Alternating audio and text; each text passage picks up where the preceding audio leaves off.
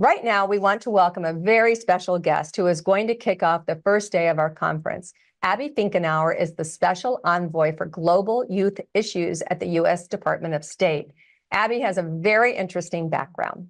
She served in the U.S. House of Representatives representing the state of Iowa. In fact, she was one of the first women from Iowa ever elected to the U.S. House and was only the second youngest woman ever elected to that office. Abby is here to talk about empowering youth through advocacy and civic engagement, and she's joining us from New York, where she is participating in the United Nations General Assembly. Please join me in welcoming Abby Finkenauer. Hello, everyone. Good morning. Susan, always good to see you, even if it's virtually. I feel the same way. So thank you for joining us. Yes, and thank you for all that you do. It's always an inspiration to hear you and your passion about this work. It is something that I think about often, obviously. And again, thank you for everything you do. And Yolanda, so excited to see you and meet you virtually. Yes, and to all that are on this call, oh my goodness, there is what a wealth of extraordinary people here who care about young people, who are trying to do the best they can in so many different ways. I just want to say thank you. Thank you for the invitation to be part of this and having me at the World Federation of Youth Clubs Virtual Summit. Again, I am former Congresswoman Abby Finkenauer, and actually the first special envoy for global youth at the U.S. Department of State. I was appointed by President Biden in November 2022, basically to lead U.S. government efforts to hear from and, most importantly, elevate the voices of young people around the globe in spaces where we need them most, which is, as you all know, literally every space. You see, youth engagement and participation is not just a nice to have, it is a requirement. And quite frankly, it is to the benefit of civil society and governments around the world. At a time when, well, the world is facing many complex challenges. And with more than half of the world's population under the age of 30 years old, I really believe, and I know you are on this call, you are part of this organization, you do the work you do because you believe that young people are the ones who can and must create the change needed to reach our goals.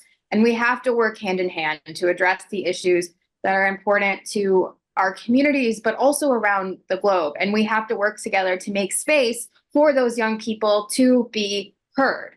And again, that is why I'm absolutely thrilled to get to talk with all of you about the importance and impact of everything that you are doing working with young people and why we cannot slow down.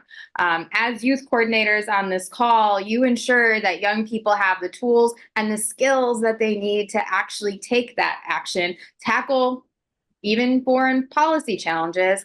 And I know this sounds a little cheesy, but it's why we do what we do, and to make the world a better place for future generations.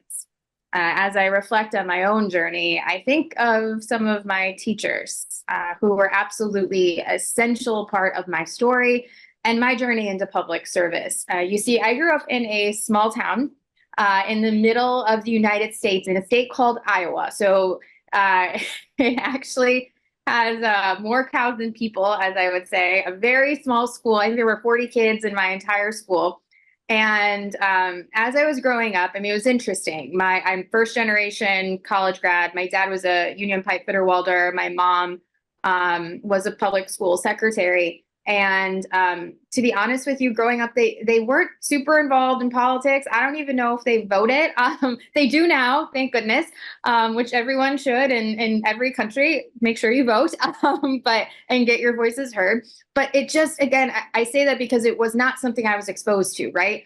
But I had absolutely extraordinary teachers who, at a very early age, I still remember about 10 years old, we would get something called the Weekly Reader, which was basically a newsletter really geared towards age-appropriate content that a 10-year-old could understand about what was happening in the world. And it was during those times where we'd read the weekly reader and then our teachers would give us space to talk about it, that I realized very early at that young age that what was happening overseas was impacting my small agricultural community, but also what was happening in my small agricultural community was impacting overseas as well. And it was very important to start paying attention. And again, that happened because those teachers making those spaces. I then remember going to middle school, where I went from a small school, right, of 40 kids to all of a sudden having 420 kids in my 7th grade class. And I was a little nervous. I was, a 7th grade girl trying to navigate all of the things and all of the pressures that come with that. And I credit so much to one of my teachers who saw really early that I was in her class. I would ace the test. I would do very well on all the tests, but I wouldn't answer questions. I kept my hand down. I was so quiet, which is, I know, very shocking to anyone on this call that I was ever quiet. But I was shy. I didn't want to, I was actually almost afraid of being a young girl and appearing smart, which is so sad, but something that I know so many young people deal with. And this teacher pulled me aside and asked me, what did I want to do with my life? I'm like, I don't know. I'm in 7th grade. How am I supposed to figure that out? And she encouraged me to really think outside the box. Like, what am I interested in? And I told her about how much I used to love the Weekly Reader, all the Newsweek, and she ended up nominating me to a camp for political science when I was in 7th grade at the University of Iowa. And it was during that time, right, where I was at that camp, that these amazing leaders, these awesome mentors that were there, gave me that permission to be curious, to dive into more things that I was interested in, that really sparked, right, that curiosity and also that safety in being able to explore all of that and ask the questions and start being more involved. I mean, that literally changed my life. Same thing as I would into high school, more of those teachers or folks in different camps or these mentors within the community who just wanted to lift us up, right? And took that time and that energy. It's so extraordinary to me now because looking back, right, none of those teachers, those camp counselors, those mentors, right, none of them knew that there was the future, one of the first congresswomen from Iowa sitting in their classroom or sitting in their club, right? None of them knew that. But it didn't matter because they were going to give everything they could to every single person there. And that's the thing, right? You don't know what the real impact is yet. Some of you do, right? Some of you have heard those stories.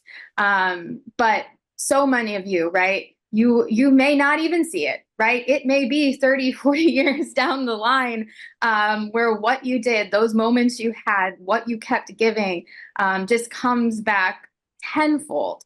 And it is so much a part of why the World Youth Clubs, it's so important, right? And this network of people to keep you going as well when times do get hard, to remind yourselves, right, of those impacts you make and those stories, and to make sure that you never give up, and that, again, you may never know how much it will impact in the future.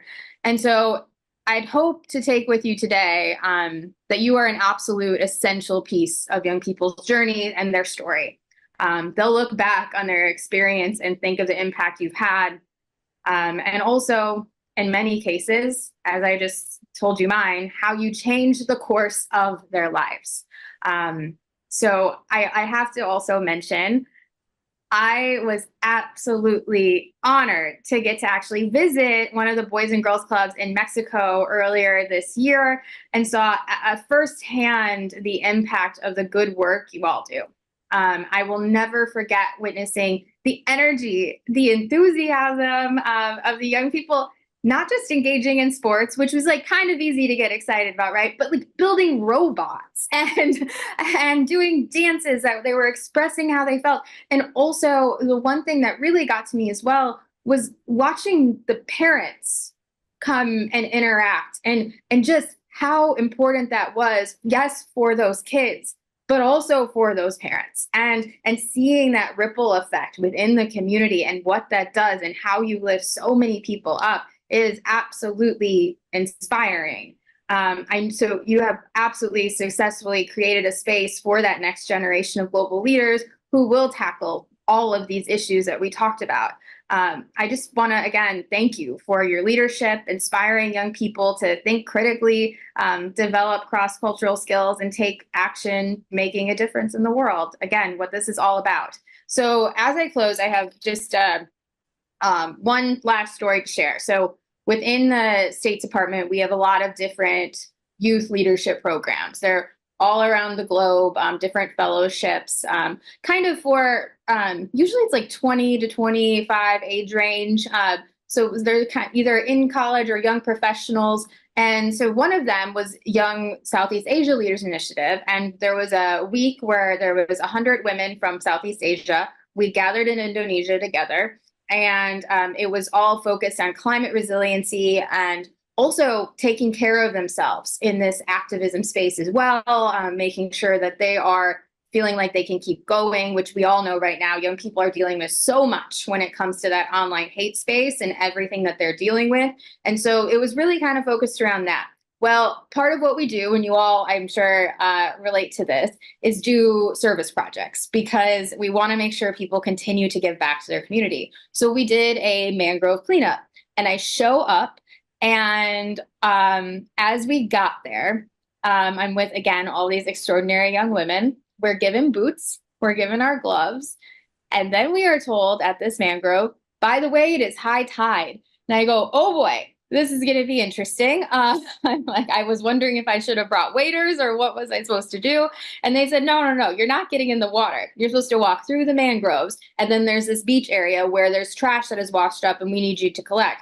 We're like, okay, off we go. And so off I go with these 100 women. And as we're walking through the mangroves in the water, again, it's high tide, you can see the trash, right? And there's trash in that water and it needs to be picked up. And these women, instead of walking all the way through to the beach area, which would have been easier, would have been a lot less messy, they started getting in the water because they saw work that needed to be done and they wanted to do it.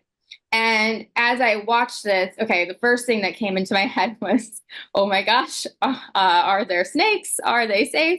Turns out, yeah, there were definitely snakes, but they were safe and everything, they were good. But the second thought was, my gosh, these young people, they're going to save the damn world.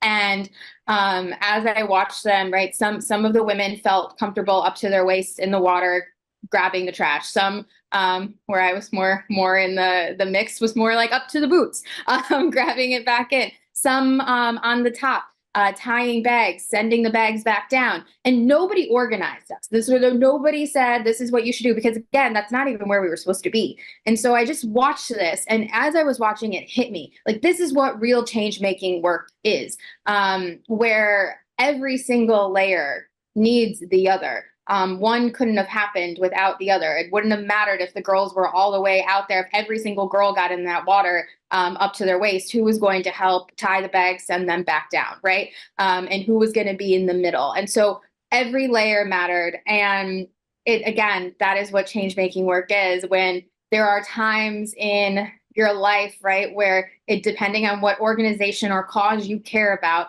where it makes the most sense to be deep in that water, on that front line, doing that kind of work. And then there's times where you're going to be in the middle, helping send those resources back down. It just depends. And to be open to that, right, of where you can give the most in your life at those moments, and allow yourself also to be inspired by all of those around you who are doing that work.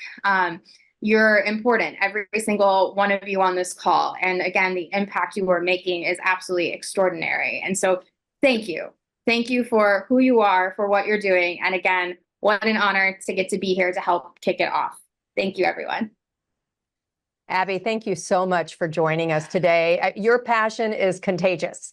Absolutely unbelievable. And we greatly appreciate you. So what you were saying about young people and what they're facing in the world today, all around the world. Yeah. And I mean, that's one thing that I hope that we can continue to work on, is helping them prepare to be good global citizens. And the other thing is, we have a friend here in Florida who started a program to clean up the waterways. And so that is, Frank Weaver's his name, and that's what you're saying is exactly what people need to do. It's grassroots, start at the bottom, and you're in exactly the right job, because you are just filled with joy and wanting to help people, especially young people. So thank you so much for joining us today. And I look forward to continuing our conversations.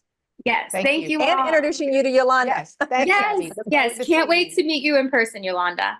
Likewise. Thank you. All right. Thank you Have so a good much. day at Yes, the UN. enjoy. Thank you. Bye.